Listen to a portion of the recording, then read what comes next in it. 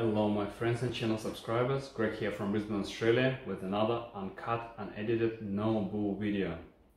Today I'll be cooking lamb shoulder, big like that. It's 2.1 kilos of lamb shoulder and it will be done in no time.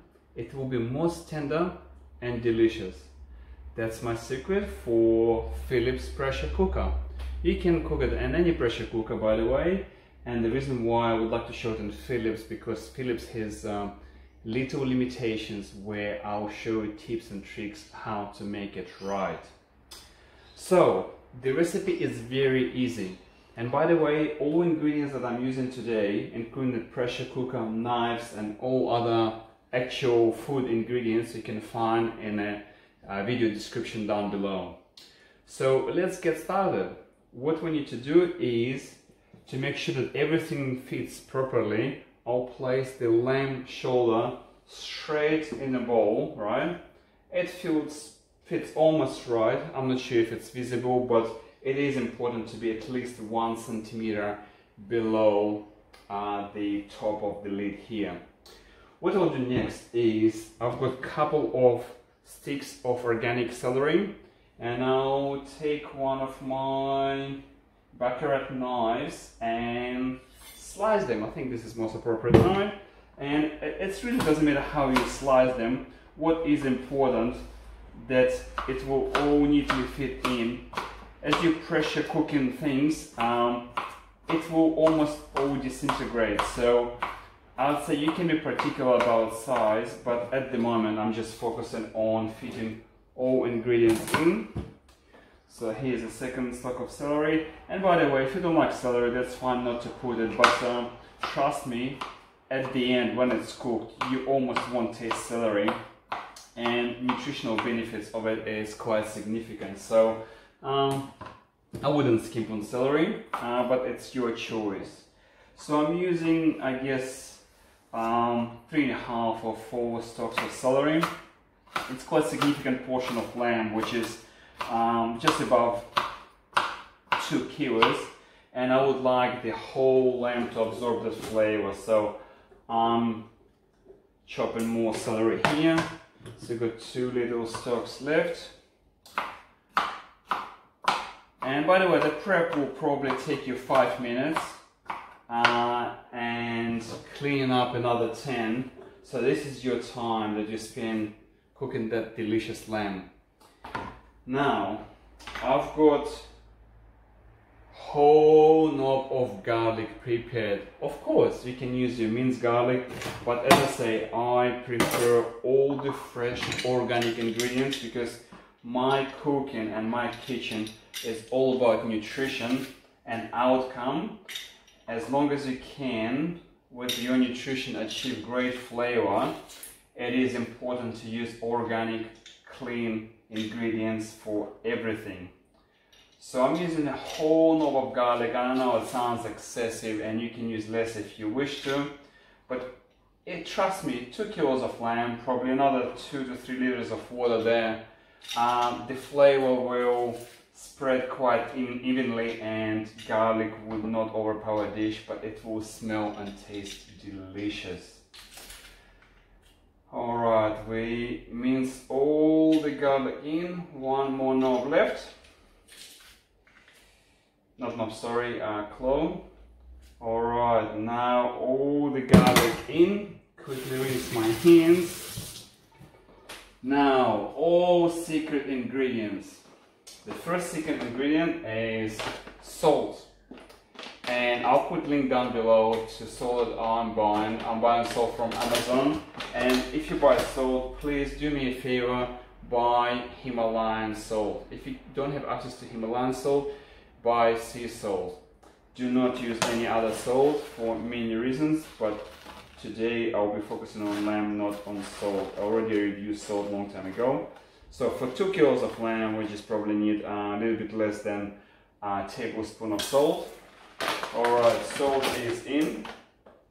Another significant flavor is bay leaves.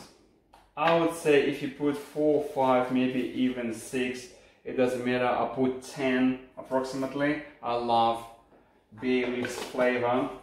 They don't add any taste but flavor. They add taste, but flavor and smell are phenomenal.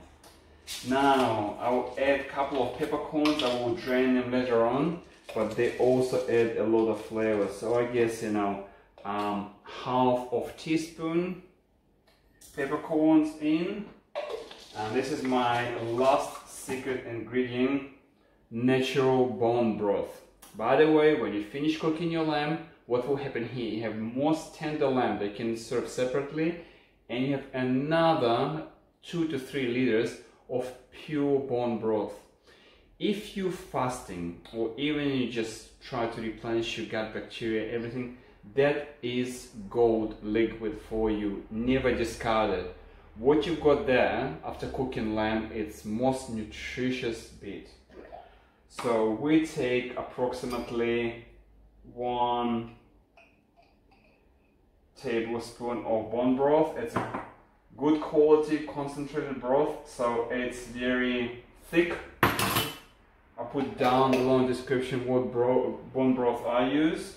I tried many, and by the way, that's just one of the best on the market. Now, the most important bit, please do me a favor, use filtered water. The water is clean in Australia, however, there's a lot of chemicals used to treat that water, and you don't want to boil those chemicals into your dish, because your dish will get all the chemicals from the water. So water that is standard for drinking doesn't mean it's a clean water, and I would not use bottled water because the plastic leaching into water. So use your, I'm using Brita filter, you can use under sink filter, whatever filtered water you use, please use filtered water. I bought this one on Amazon as well, I'll put links down below, but it's the main point for this dish, it's use filtered water. Now we fill all of this all the way up to cover the meat, and when meat is covered, we make sure there's a 1 centimeter of water on the top of the meat. Why is it important? Because the meat will be cooking in that water, and if you're not covering your meat with the water, it won't do the trick. Alright, so everything now covered, everything is looking good, and here's the secret and what people call tips and tricks. First of all, make sure that your pot is sealed. Turn it on. When it turns on, go straight to the pressure cooker and choose meat and poultry. Right, when you're choosing that, it will be choose cooking time and increase your time to 50 minutes. So to make lamb tender, you need to cook for 1.5 hours, which is 90 to 95 minutes. That's the where, okay, hold on, I'll start it. This is where Philips pressure cooker a bit tricky, and I'm not happy with them, and I let Philips know that in this day and age they could actually make it right. They're limiting pressure cooking here for 59 minutes. It's not enough to cook lamb. So you set it for 50 minutes. When it beeps and it's cooked, reset it for another 45 to 50 minutes. The total cooking time for lamb leg or lamb shoulder in a pressure cooking system should be around 1.5 hours. Now, I started pressure cooker. What it does, it heating up the water inside it, and then when it starts steaming, it will pressurize it, and when pressure is achieved, the timer that I put of 50 minutes will set. I guess we won't wait for 1.5 hours. I'll see you when it's all done to show you final result. Trust me, it's gonna be perfect. I'll see you soon. Here we are, guys, with 1 minute to go. This lamb shoulder was in a pressure cooker for 2 lots of 50 minutes in my case. I have no idea what to expect when I open it up. However, when this appliance beep, what I will do, I will release all the pressure from inside, then open the top or twist it open and have a look what's inside. If it looks cooked to me, I'll sample it and I put it on a plate and show you the final product. If it doesn't look like it's totally cooked or tender, I'll probably put it for another 30 minutes, which is unlikely. So let's wait until it beeps and open up. So what we'll do, it beeps right now. That means the product is done. Turn it off from the power point and release pressure. Sorry for the noise, it will be a little bit noisy until I release all the pressure. But until I release the pressure, I cannot open or twist open the top. Alright, let's go.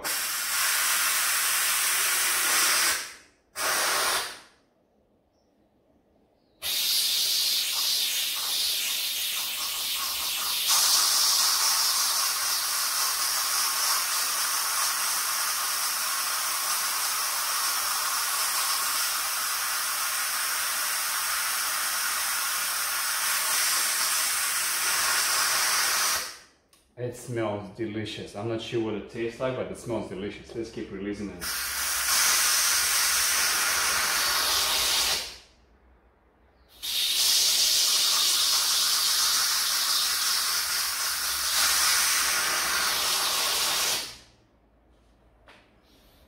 Just, it's sprinkling a little bit because it probably was full. I just quickly wipe it on top and keep releasing it.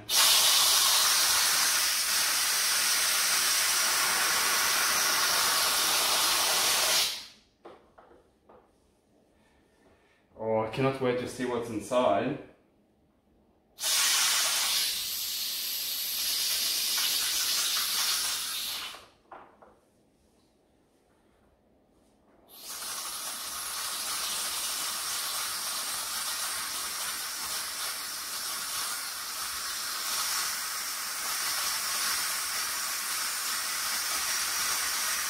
I hope it's good. So much pressure getting released. I hope it's really good.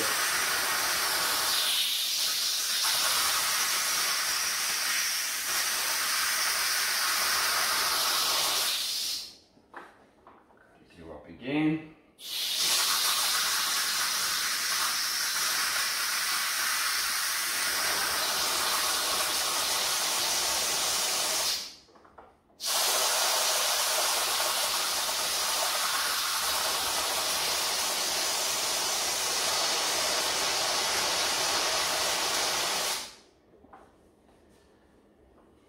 It wasn't that full when I was doing it.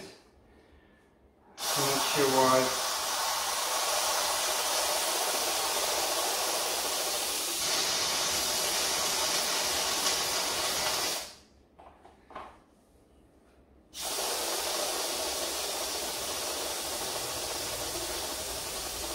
Almost done, almost done. Thank you for your patience.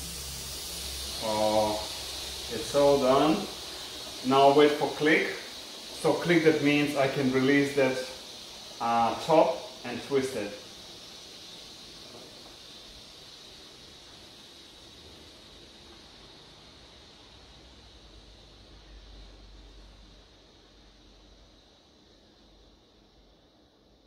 And click. Yeah, we got click. Oh, look at that. It's just beautiful. I'm not sure if it's visible, it's all on top here. Let's see if it's tender. What I will do, I'll try to put it on top of the plate.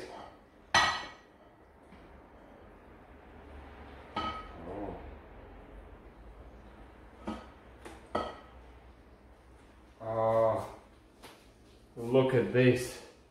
It should be perfect. Let's cut a bit and test it. Oh, look at how tender it is. I'm just not sure if it's possible. I'll start cutting it, but even before cutting, look, this is how tender it is in the pressure cooker. Well, let's have a look. Guys, it's amazing. It's absolutely amazing. Every single flavor we put in made this bit delicious, and look how tender it is. That is superb. It's just fallen off the bone. And what we've got here is pure bone broth. So we've got number of dishes done in literally 20 minutes. 10 minutes prep and 10 minutes dividing and cooking up. We've got probably good week of whole family dinners and lunches. And you don't want to eat every day the same, but in a quantity. And probably another week of bone broth. I hope you like this video. If you like this video, please subscribe to my channel, hit like, hit the notification bell so you won't miss any of my other videos. And if you would like me to cook anything else, help you with health, fitness, or anything else in life, let me know in the comments down below and I'll create more videos. Thank you very much. Greg from Brisbane, Australia.